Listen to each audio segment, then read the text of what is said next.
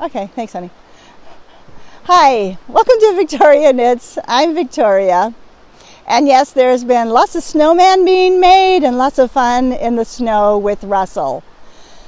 Today is January 24th, and Kim and I are not in our backyard today. We got up this morning and we took the train out of Whitefish to Essex, Montana, and the Izaak Walton Inn. Believe it or not, neither Kim or I had ever been on an Amtrak train. And here's a little video, some video I took while we were on there. It was a lot of fun.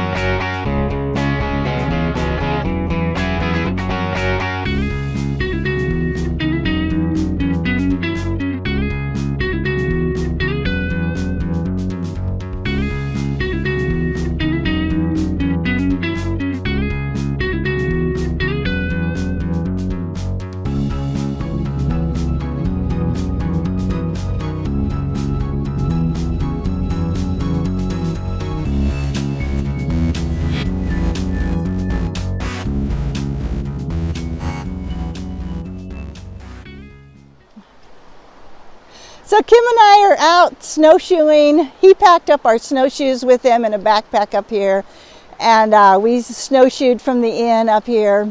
We were looking for some really pretty country, but so far it's pretty. It's pretty, don't get me wrong, it is pretty. But I was really looking for some majestic mountains, and so far we have not seen that. But it's been really lovely. So I wanted to talk about my Christmas flaxlight sweater, which I finished. The top colorway is by Leading Men Fiber Arts. I'll Meet You by the Mistletoe. The bottom colorway is Jingle Joy by Hannah Made It. Very lovely. And the green one I dyed, and it was in episode 27 where I showed how I dyed that with some candy sprinkles. And you may remember, if you've been watching this podcast, that the red and white, the burgundy and white stripe was the one I had the difficulty with. I wanted the body of it to match what happened on the sleeves, and so I thought I was being really bright, and I wound up the sleeve portion separate from the body. Wasn't the best idea. I'll show you how it turned out. I had to use some leftover yarn that I dyed for the body for one of the sleeves, and I'm really glad I did, because it actually turned out just right. There's like maybe one extra row of burgundy on there, but there's nothing wrong with that. I should have left well enough alone, is what I'm trying to say, and gone with what I had dyed up for the body, and it all would have worked out fine. But I still really like my sweater, and I look forward to wearing it at Christmas time. So Kim and I are going to continue on with our snowshoeing. We've been out about 45 minutes maybe. So we're going to keep going, and if we see something super pretty, although this, you know, you gotta admit, it's quite pretty. We'll stop and shoot some more video.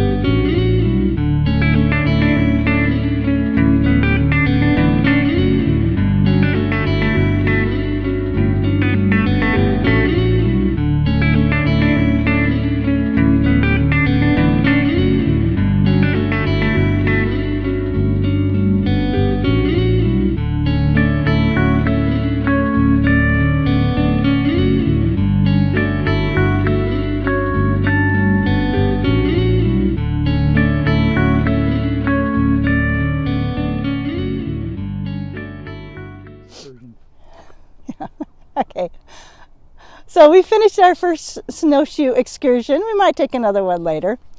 The Izaak Walton Inn is behind me. Now I'll tell you a little bit about it. It was built in 1939, and the hotel was named in honor of Sir Izaak Walton, the English author of The Complete Angler. He died in 1683. This hotel was built to meet the needs of the railroad personnel at the time, but it was also designed to be a resort at what was supposed to be the new entrance to Glacier National Park, but that never happened. The park entrances are at the east and west glacier, and this hotel is just on the outskirts of the park to the southeast. This hotel was built at a cost of just $40,000 with 29 rooms, 10 bathrooms, a spacious lobby, dining room, kitchen, and a 2-ton cook stove, drying room, storeroom, and general store. And I will insert some video of the inside. It's very pretty in there, and they really keep with the railroad motif. It took 12 carpenters 3 months to complete this. Much of the interior and exterior of the hotel remains the same today. The hotel stands alongside a rail yard that was, and still is, critical to railroad operations. Railroad workers toiled on snow removal gangs and locomotive helper engine operations. Helper engines were added to help eastbound trains make it over the Continental Divide at Marias Pass, with its peak elevation at just over 5,000 feet. And helper engines were taken off westbound trains after they came down the pass. So if you want to stay at this hotel, there are rooms inside the inn, but they also have cabooses and train cars that have been converted into hotel rooms, and they're really lovely inside. It's a unique hotel, and it's always fun to visit it. And Glacier Park is basically right across the highway from us. And here comes a train, so let's watch that go by.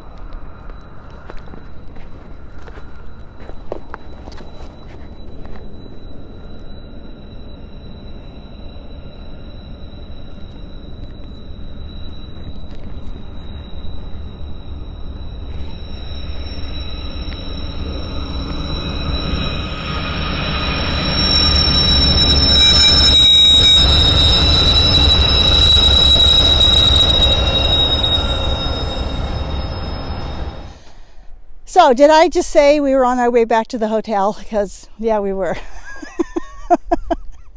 And then I saw this pretty view, and I thought, well, I could do a little more podcasting here.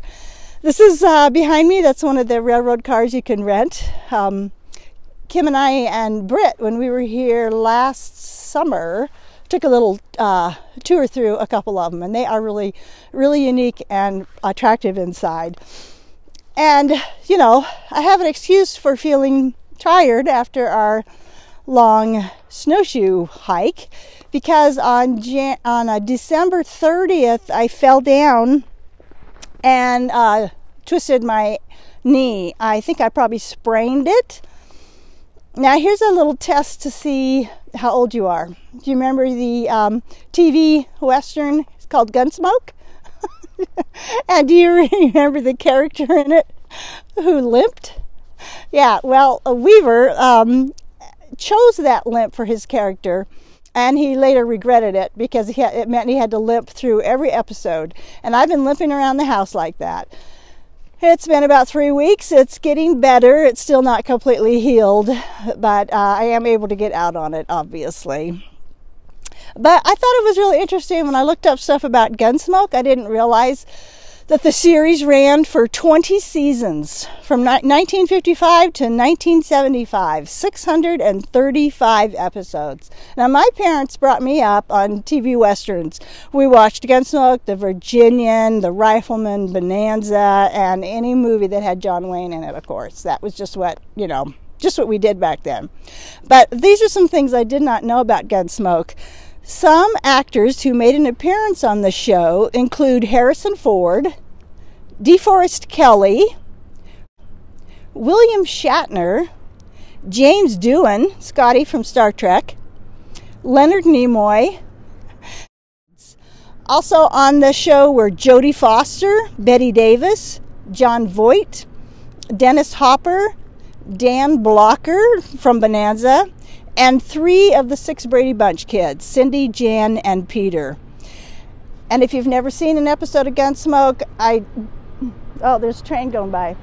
I don't recommend you watch it, but I will link below in case you're interested. Yes? Okay.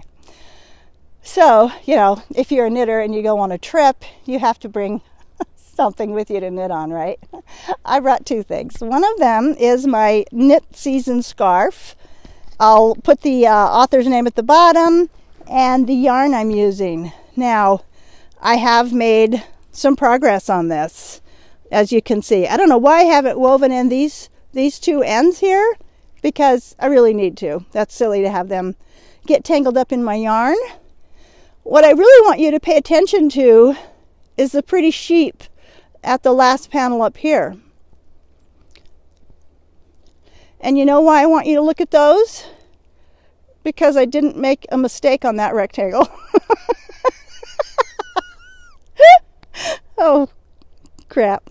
All the rest of them, I pretty much have some glaring mistakes. There's one right there. Now, maybe I'll go back and fix that. I'm not going to go back. But, I could duplicate stitch it, probably. I'm thinking I might do that. I do like the way this is turning out, and I'm trying to be more careful with my knitting on it. But it is a challenge. It is a challenge. It doesn't take much to make a little mistake, every once in a while. Here's, let's see, where did I see another one? Why am I pointing out my mistakes to you? You don't care, right? It's my scarf. But I brought this up to work on. Oh, and I also want to talk about on Paige the Framer's podcast and on Elizabeth's Just One N podcast. They both talk about this new app. And it wasn't until Paige the Framer said it changed her life that I decided that I better get on board with that and at least take a look at it. It's called Knit Companion, I believe the name of it. But I'm going to show you a little bit of it on here. And it really has helped me. I used to keep track of where I was at on this thing, kind of in a primitive kind of method. And I really like that app, and I like using the iPad with it. And it's been kind of a lifesaver with this pattern. And I will show you some of the things you can do with it with graphs, but the graph I'm showing you is free. I would not show you the graph for this scarf because it's a paid pattern. So yeah, if you have an iPad or something like that works nicely for you, that you can sit in front of you and knit, I would recommend getting that app. I only got the free version, but it seems to be plenty for me, and it seems to be working out okay. Knitting on this scarf and doing this double knitting technique, to me, is kind of like meditation. I find myself sometimes losing focus, like you do when you meditate sometimes, and I have to bring my mind back to what I'm doing. But that little vertical line you can move back and forth really keeps me on track, and I can double check where I am, and this is getting a little easier. So I'm happy about that. And now I think Kim and I are actually going to go have lunch. This is the downstairs portion of the inn where they have a nice little bar. Kim and I actually went down there and we ate the sandwiches that we had brought for lunch.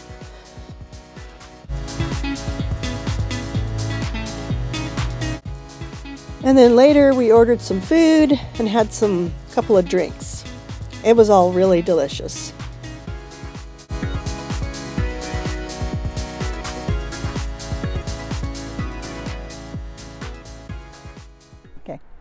So Kim and I walked out from the inn a little bit so I could try to finish up my podcast. That is the middle fork of the Flathead River behind me. And I have been working on a pair of socks. This is the Scatterbee socks by Amy Stringer. It's a free pattern on Ravelry. And it's really pretty. I'll show you a little bit of a close-up, see if I can show you some of that pattern. I like it. The yarn is Cascade Heritage Prints, number 20, Lightning. Okay. And you remember when I told you that I had brought 2 knitting projects to work on? This was number 2. It's a sock I'm making for Kim. Okay. The yarn is 80% acrylic and 20% alpaca. I think it's going to be really nice and soft. It says it's a worsted weight, but it feels more like a DK to me. And I'm just doing a simple 2x2. Okay, we lost audio here. I'm trying to tell you that I'm doing a simple 2x2 rib on size 3 needles. And I'm just doing it toe up. On as I would need to do that. But you know what? I haven't been able to work on these since I've been up here. When we got here around 9 o'clock. We had breakfast. We left and went for our 2.5-hour snowshoeing hike. And then we got back and ate some sandwiches, and we've been relaxing a little bit. I thought we would have so much time to work on stuff. It hasn't happened. I was so worried we would be so bored when we were here. That hasn't happened. So, okay. So, since I sprained my knee or whatever the heck I did to it, I have been doing a lot of sitting and knitting and watching TV. And I've been watching, I've always talked about Agatha Raisin. Well, she's got season 2 on right now. And, you know, one of my favorite things about all these British mystery shows is not only because, you know, it's British and it's mystery murder stuff, but the scenics, the scenery is just so beautiful to watch, right? I've also been watching Loch Ness. That was an excellent show. I've been watching Mystery Road, which is based in Australia.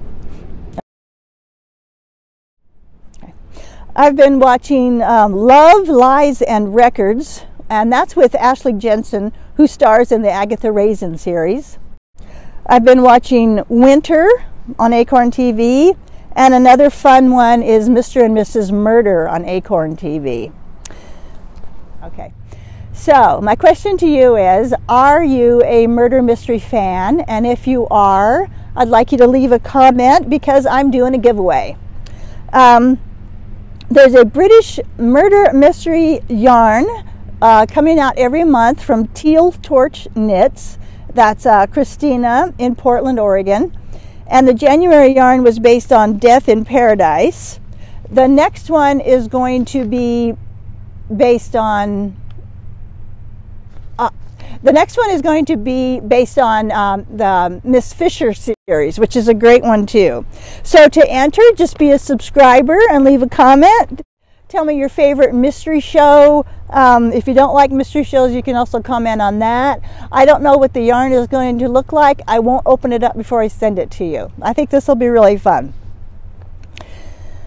And I also started the Vortex cardigan. That's by Louise Robert. You know how sometimes these pattern creators will put out a pattern for free? Well, I set my iPod with the what I thought was the correct day to get that pattern for free. It's a $7 pattern. You think I got it for free? No, I messed up the day. I bought it on the wrong day.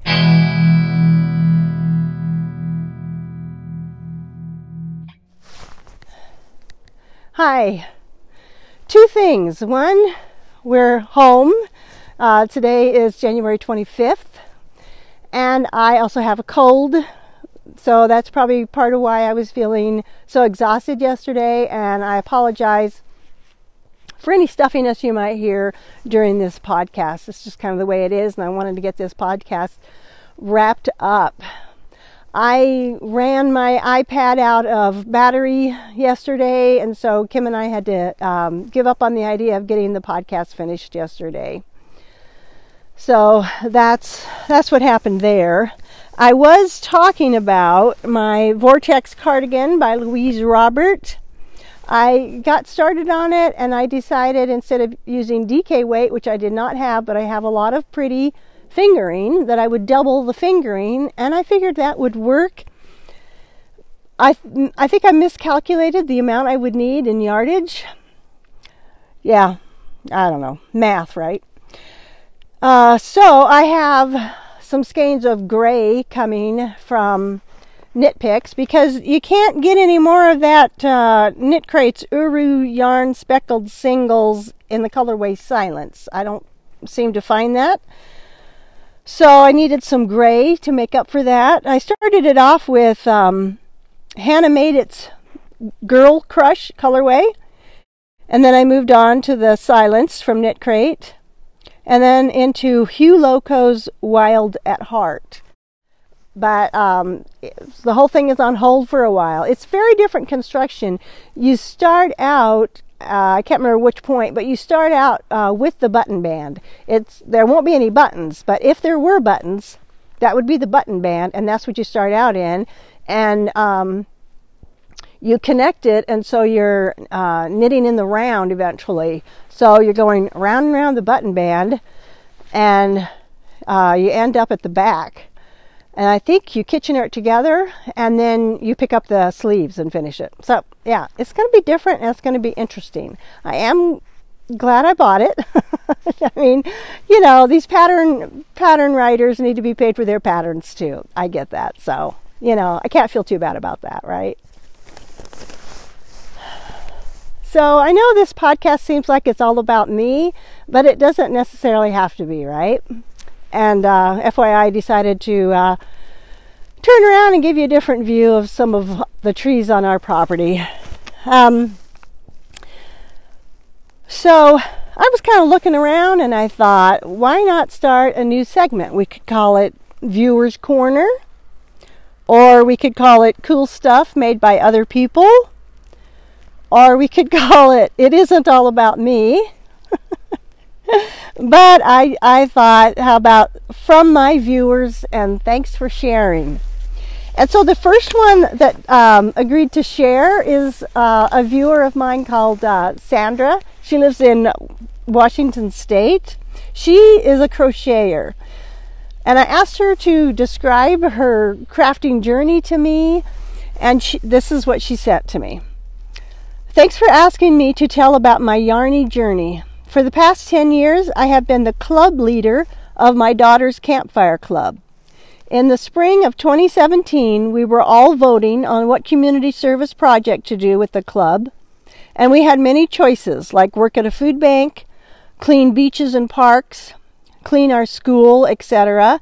And my co-leader told everyone about the National Red Cross project called Red Heart Cares Crochet Blanket. It's a simple single crochet pattern that when completed would be donated to the local Red Cross. And of course I will be inserting pictures. Our kids, including one boy, liked that idea, and we brought in a teacher to teach us all how to crochet. I had never crocheted in my life, and I found it hard at first. I've included our group photo with our Pride and Joy blanket we made and donated to the Seattle Red Cross in June 2017. I had fun learning crochet and was tired of the mess of my other hobby, which was scrapbooking.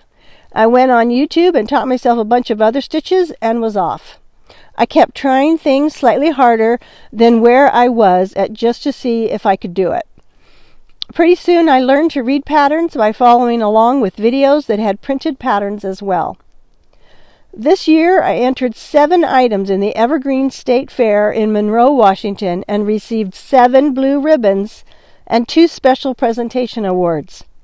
I was pretty excited, even though I found out that I was being judged in the American judging system, where your piece is judged against the standard of the item and not against each other. So basically everyone got ribbons. Oh well. The pieces I am most proud of are the blankets that I learned new techniques in construction and my latest project. I included a photo of my Ross Poldark blanket,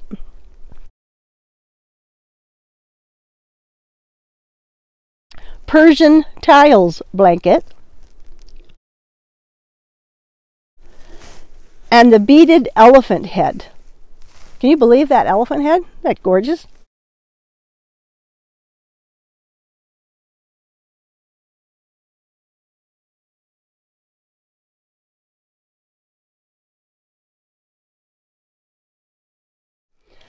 I've had so much fun making all the challenging crochet projects, and now I think I'm ready for knitting. I think crochet is great for blankets because of how fast they can come together, but I want to learn Norwegian colorwork patterns and fine patterned shawls. I just love Norwegian mittens and the Selbu rose. That's where I am right now. Thanks for the interest. And Sandra is Misty Tat on Ravelry. And I went and looked at her project page, and I suggest you do too. Her mosaic blanket is beautiful. Her office wall mandala is gorgeous, as is her dragonfly baby blanket. And, you know, I really appreciate her allowing me to share on my podcast. Thank you, Sandra, so much. I just love seeing what other people do because, you know, I do a lot of the same types of things. And maybe that's okay and maybe it's not. But it's fun to see other people's things. So if anybody would like to volunteer something for my next podcast, that would be great. It doesn't have to be super wonderful. It can be just super wonderful that you did it. You can email me at vjwilliams@gmail.com or contact me on Ravelry. On Ravelry, I am Victoria Jean. On Instagram, I am Victoria Jean W. And as usual, podcast notes will be linked under this YouTube video and also on my Ravelry group, Victoria Knits. But thank you so much, Sandra, for sharing. That's just great. I love that elephant head. On my last podcast, as I mentioned, it was Christmas Day and I was getting a little tired and the editing didn't go as well as it should have. I wanted to give you a close-up of the pin I bought from Allie at Little Drops of Wonderful, and here it is. So I hope it brings a smile to your face because I think it's super cute and I really, really like it. Also, Linda of the Jody Scarf podcast, she showed some little buttons she bought from an Etsy place called Reed's Engravables, and I will have all the links in the show notes. And I'll show you what she bought, what she ordered, so you can custom order these. She did a really cute little saying on hers. I did not go with something quite as cute. Here's what I went with.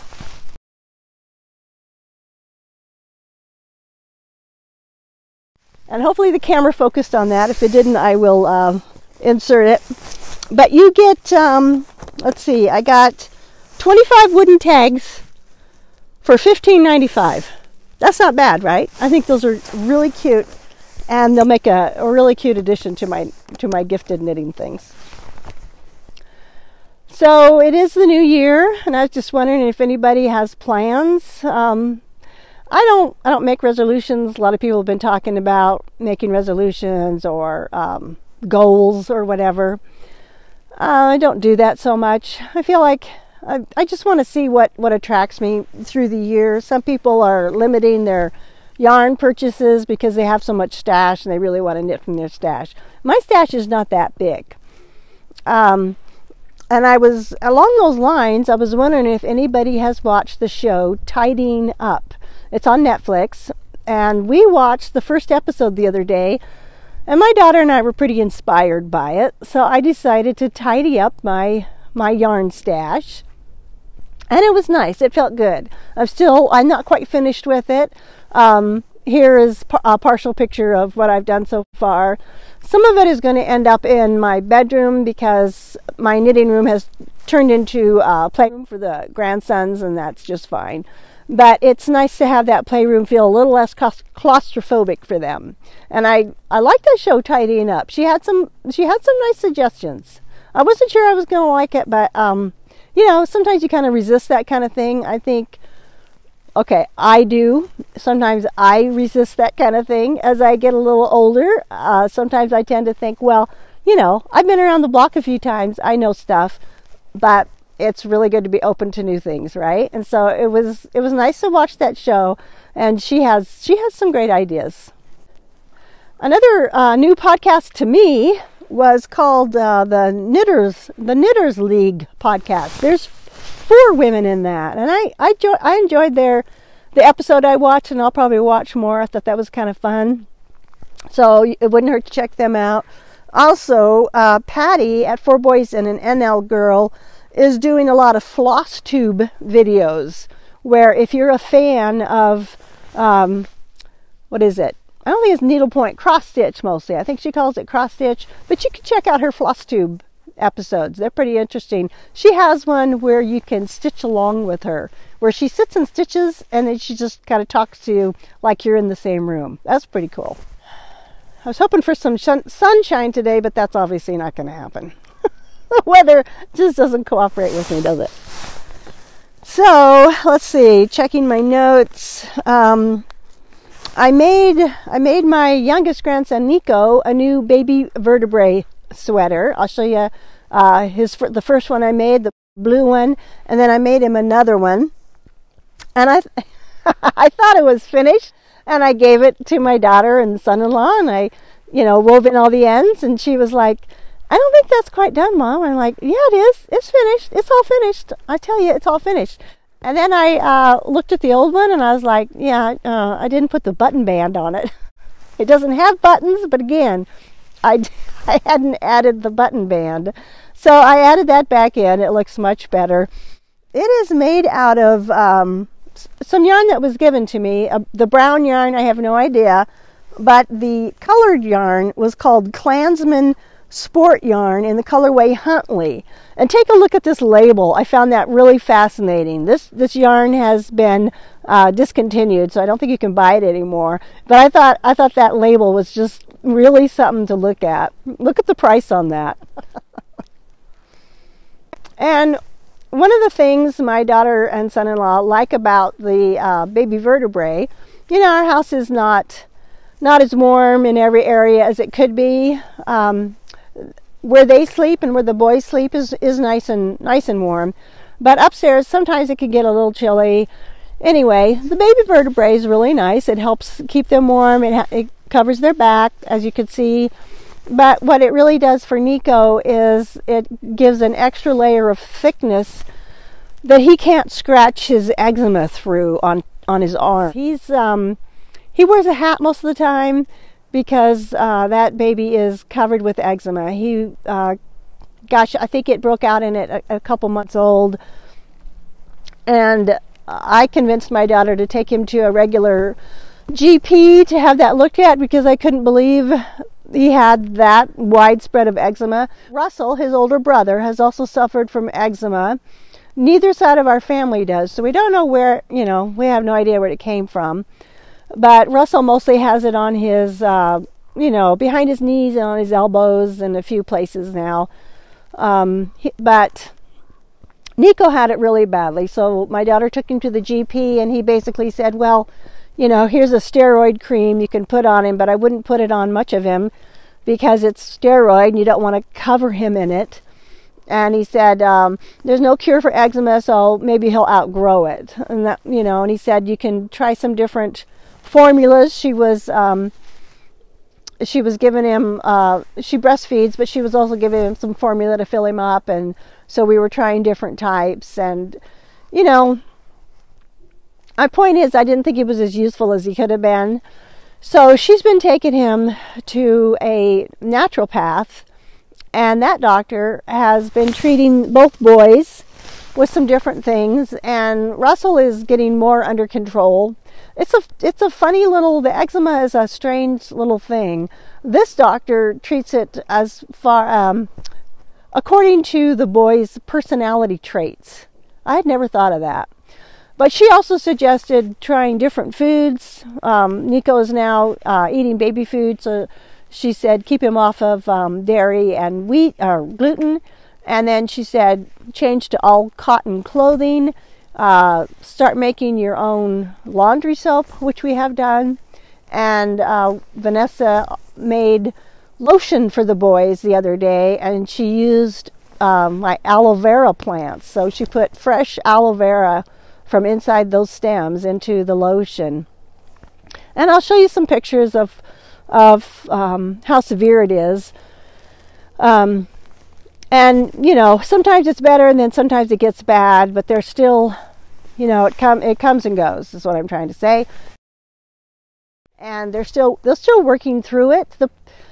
One of the biggest problems is it keeps him awake at night. He wakes up itching, scratching, and scratching his head. So now they put him to bed with a hat on.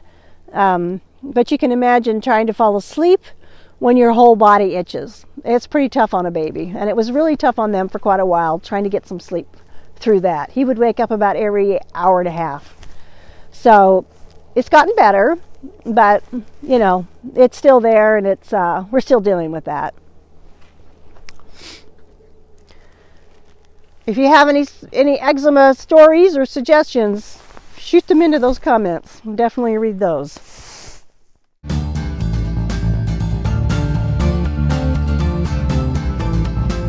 Cloud! Storm cloud! Holy cow! Storm cloud! Can I do storm clouds? Yeah. Okay. How about red?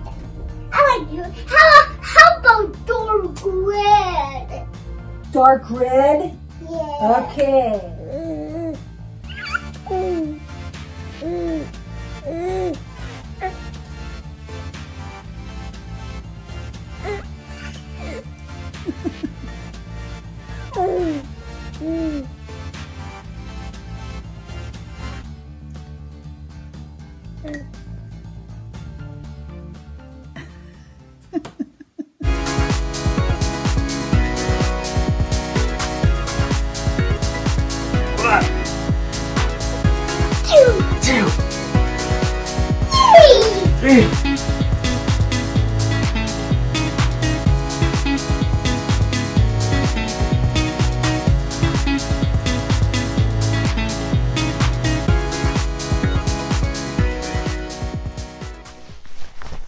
So I finished that pair of Christmas socks for my Christmas box.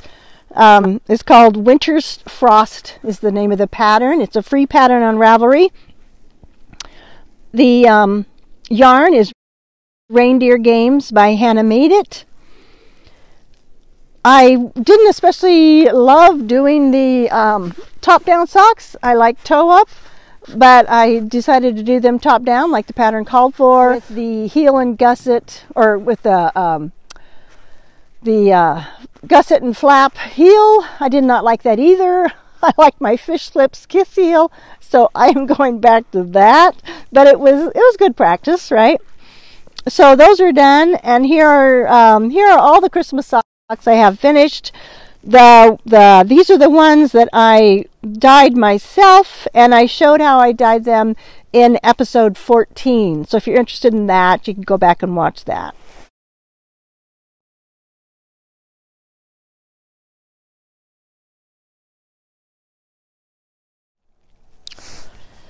And I don't normally show what most people call acquisitions in their podcasts, but I had I won some. For making those Christmas socks, my last pair of Christmas socks, the Winter's Frost, I won some yarn because I entered them in a knit-along at Love Sock Wool, and they sent me this beautiful, beautiful yarn. Isn't that pretty? And guess what I'm going to make out of that? That will be more Christmas socks. Surprise, surprise.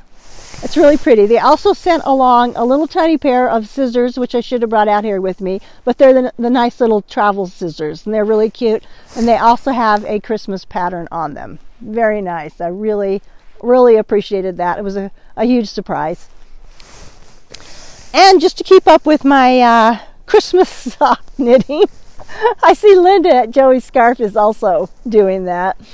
And she'll probably beat me to the 25 because she doesn't seem to get as distracted as I do.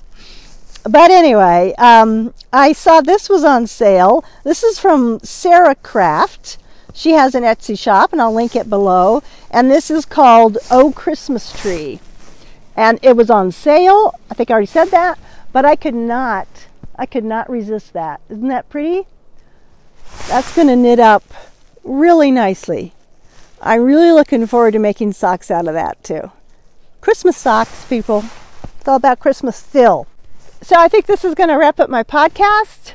Don't forget to leave a comment below or in the Ravelry group to win the Mystery Murder yarn from Teal Torch Knits.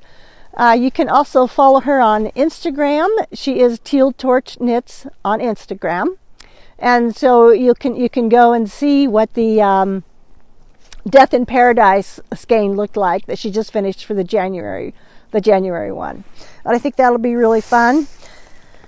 Also, the Off the Porch segment, Kim and I were given a trail camera for Christmas from my daughter and son-in-law.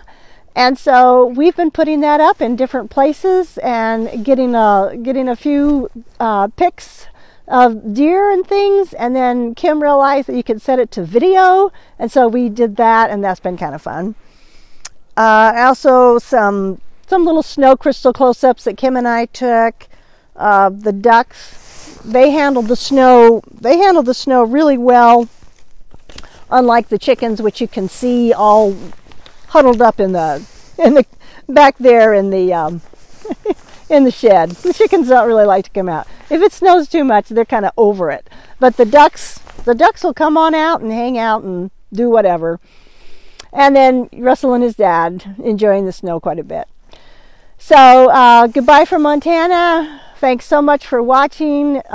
If you like it, please give me a thumbs up. If you haven't subscribed yet, please do that. I know I've had some new subscribers lately, and I really, really appreciate you. It's a lot of fun. My family hears all about it when I get a new subscriber. They hear all about it when I lose one too. Anyway, thanks for hanging in there with me. I hope you enjoyed it. See you again.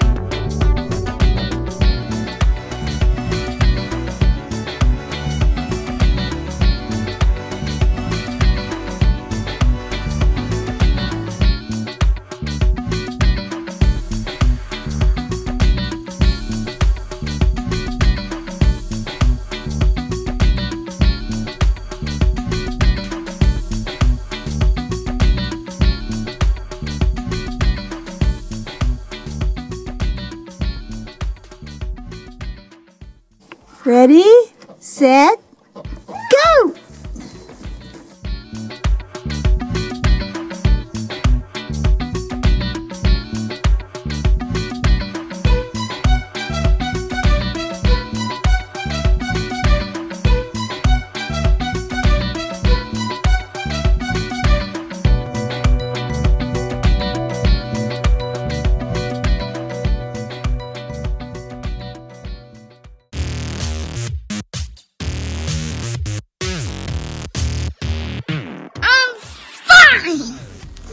Are you fine?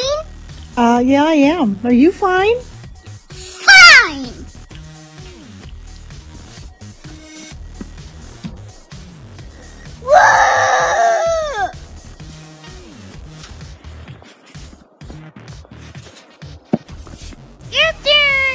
Okay. What are you doing? It's got my yard. Oh yeah? Yes, you are. Good job. I slowed down. You did. You slowed it down. It's going faster No, now. going faster. Faster now. Whoa, so fast.